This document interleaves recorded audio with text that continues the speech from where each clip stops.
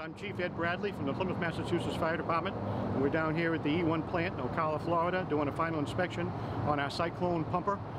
This is going to be the 12th vehicle that we've bought from E1, and we now have our entire front fleet, our all E1s protecting that town, including aerials, tank trucks, and wildland interface trucks.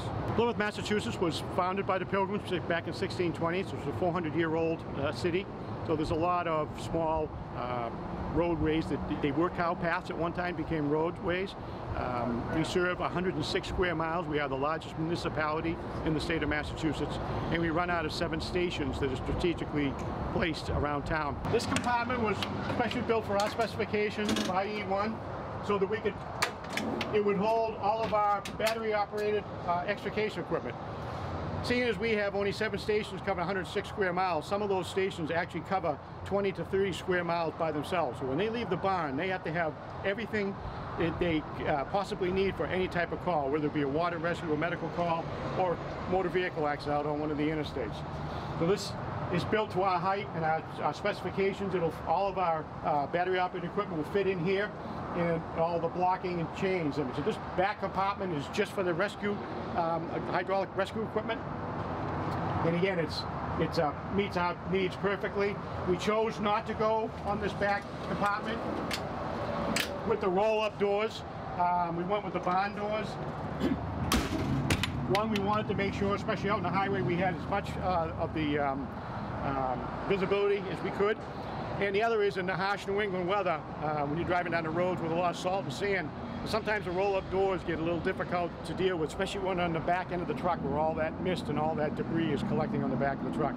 So the barn doors work perfect for us, whereas on the other sides of the truck we're using the roll-up doors to make it easier for the crews to get their gear out. On this truck, as well as 2 of the others that serve the southern end of town, in Plymouth, 60% of the town does not have municipal water nor fire hydrants.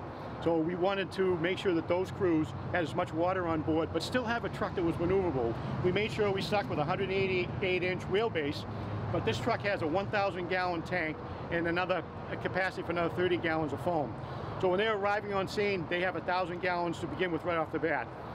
We also had them built in on both sides of the truck, left and right, this gauge monitor.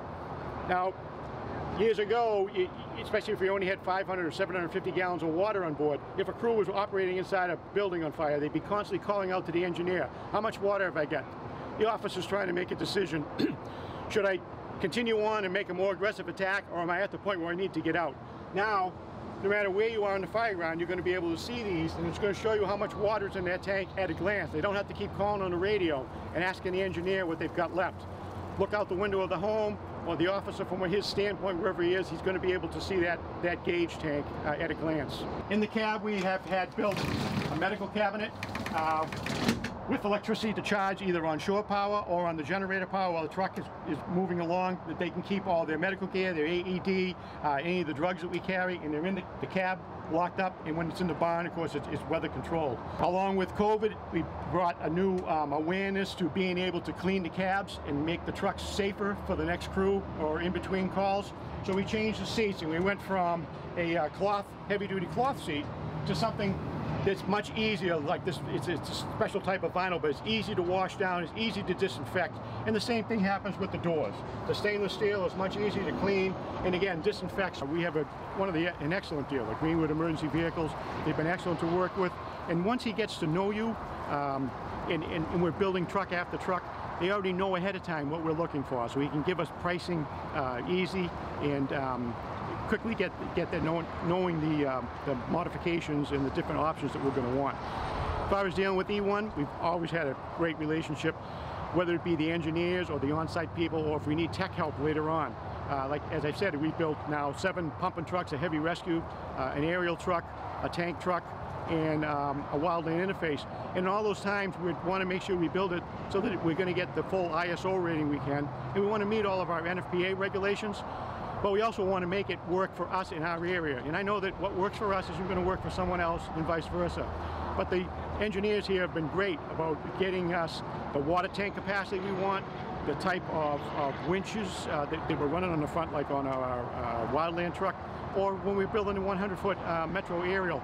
just the way we wanted to set up, because we wanted to be able to carry water in a pump. We wanted to be a true quint, because I can't afford in a town my size to have a crew in a truck that can't handle any type of call that they're given on the radio. So down here at E1, they've been able to always make sure that everything we were looking for, they were able to put into the truck. We sit down to pre-build, and if there's any options that we're not sure about, we can stop what we're doing, walk out on the floor. They'll find us 2 or 3 different variations, and we can choose which one we think, from looking at it, seeing it hands-on, which one is going to work best for us, and proceed from there. They're always here ready for us to run it up on the pump site and to take it for a ride till we get a good feel of it. And we don't find many problems with the truck. Some things that we ask for, sometimes it's more or less just verbiage, and they didn't understand when we wrote something down in pre-build how it was supposed to come out, and they always fix it. It's been great. As I said, this is our 12th truck, so obviously there's no problems. We'll be back again.